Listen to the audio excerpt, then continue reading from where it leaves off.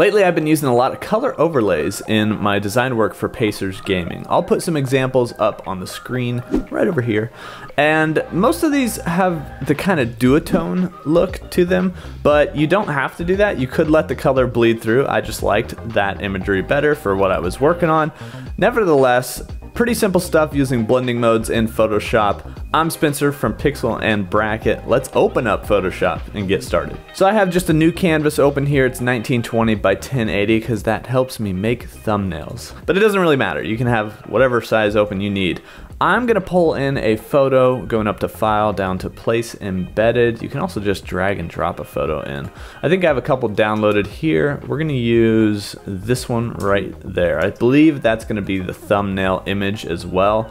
So we're just gonna create what's in the thumbnail for the most part. All right, so I brought this guy in. You can scale him up and down when you're bringing him in, but no matter what, he's gonna be a smart object. Just hit enter to place him in there. He's a smart object, so we can scale him up and down with no worries about quality loss or anything like that. We've got this photo. I'm gonna add a quick color overlay, and I'm just gonna show you really quick what I would do. First, I'm gonna make a new rectangle out here. You can just go ahead and edit the fill right now if you want to, or you can just make a rectangle, and boy, that's kind of screwing me up now. Photoshop makes those rectangles from the center out, so you can do that, or you can hold Option or Alt and just create it from the corner over here. And I just want to make sure it covers my canvas. Once I got that rectangle made, it creates a layer down here. See in the lower right, I got my layers. If I double click on the color part of the layer, the little thumbnail, it brings up my color picker, and I can change this rectangle to anything I want. Because I've been using a lot of yellows, I'm going to show you the yellow first. I'm going to pick a nice saturated bright yellow for this first demonstration. We'll pick something darker later and I'll show you how I handle that. But the brighter colors tend to work more because for the most part what we're doing is replacing the whites of the image with this color. So what you can do now is play with the blending modes, and if you see in my layers panel over here, I have this normal drop down. These are my blending modes, and luckily in Photoshop, the latest version, it actually previews each of these blending modes as I scroll down through them, which is really nice. Now you notice some of these effects already give you that duotone-ish look, or even monotone look, but what I'm gonna pick is multiply. Then what I wanna do is actually make this image black and white. So I'm gonna go up to adjustments. If you don't see this panel, you can go to window, down to adjustments. It's gonna pop it open. And there's this little black and white option here. I'm gonna create a new black and white adjustment layer.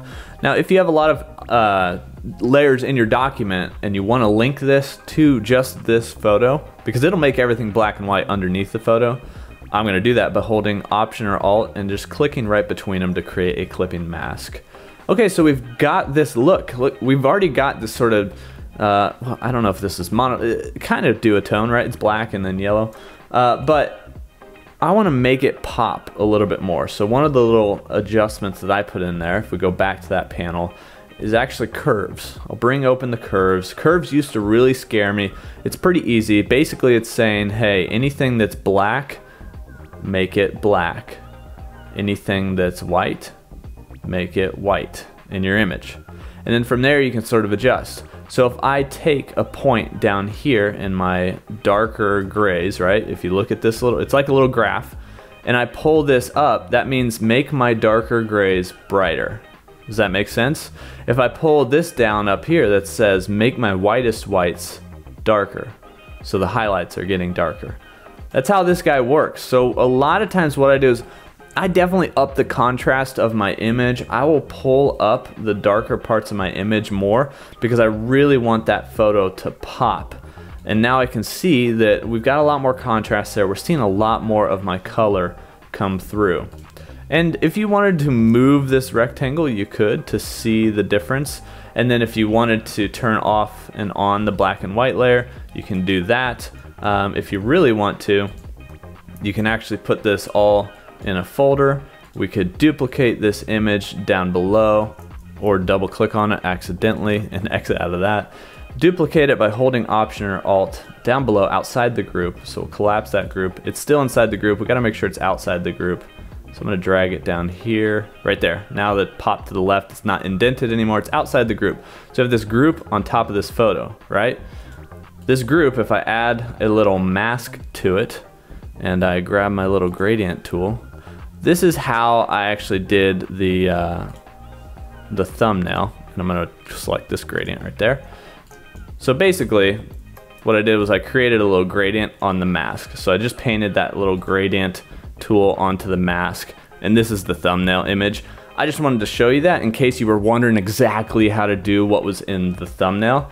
So what I've done is I've created a mask here where on the white side of the mask we can see the effect. On the left side of the mask we see through the layer. In fact, if I turn off this background layer and turn off the picture underneath, you're gonna actually see transparency through that. So right now we only see the right half of this photo, and if I turn on the bottom of the photo, you'll see the left half of the photo, right?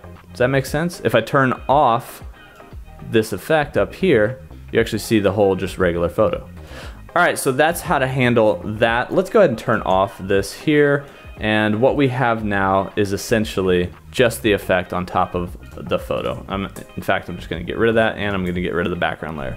So this is all we have right here. What if you want this guy to be darker? Well, we can double click on this, and let's say I want it to be like a dark navy blue. Start to bring this down here, and where did my photo go?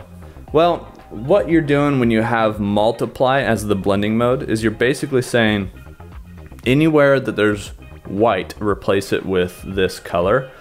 If I go down through my blending options, we're gonna see a lot of different things happening throughout my image. Now, one of the things I like is using overlay or soft light. Even some of these others like screen or lighten will basically apply that darker color to the shadows. And that kind of makes sense, right? If you apply a light color to the shadows, you're kind of gonna invert the image a little bit. And the way multiply goes, I'm actually applying a dark color to the whites of my image, which is gonna really darken my image. Now, that being said, I actually utilize this quite a bit to create backgrounds because now I can type text on top of it and it's gonna be relatively visible. But if you wanna maybe have this color be most of your image but still be able to see the image, what I do is I actually duplicate this rectangle. So I'm gonna hold Option or Alt and duplicate it. Then with one of these, I don't know which one, maybe the top one, what I like to do is go into these modes again and maybe select something like screen. And so now I've got screen and I've got multiply. And I actually think I keep the multiply on top. Yeah, that's what I do. So without the screen, it's a little darker. With the screen, there's not much difference, but now I can take that multiply and I like to just hold shift while I have the opacity selected and use the down arrow keys to start to bring back that multiply a little bit. And you notice we're already starting to see our photo more. And it's got a little bit of that color to it, and you can adjust the colors of both of these rectangles to get the exact color that you want. But even in the 90s, even just bumping it down through the 90s helps you see the photo a lot more. So if I were to go to 85%, I can actually see the photo a lot better if I wanted to utilize this in a way where it's a little bit brighter than how dark that was. It's not just the background, I actually want it to be visible in my design. Now the other thing too is I would go back to those curves. You might want to readjust how these curves affect your photo, because that will adjust the brightness of it and how much you can see and how much of the photo falls off into the black or into the white highlights. I think that's pretty much it for this tutorial. If you guys have any questions, definitely let me know for sure. I just basically walked you through 2 different ways that I do color overlays in my design work. And I do this all the time, like every single day. I even add texture on top of these and everything like that. So if you're interested in any of that, or me going any further with the color overlays, this is sort of just the quickest method that I had. Applying a rectangle, using a blending mode, and having that color pop through, usually with the black and white layer down there instead of having the color, because I think the color sort of muddies it up. You know, if you're throwing a big rectangle across here, it's you're probably wanting the color of that rectangle, not necessarily all the colors in your image. If you guys have any questions, let me know. Subscribe for more tips and tutorials, and I'll see you guys next time.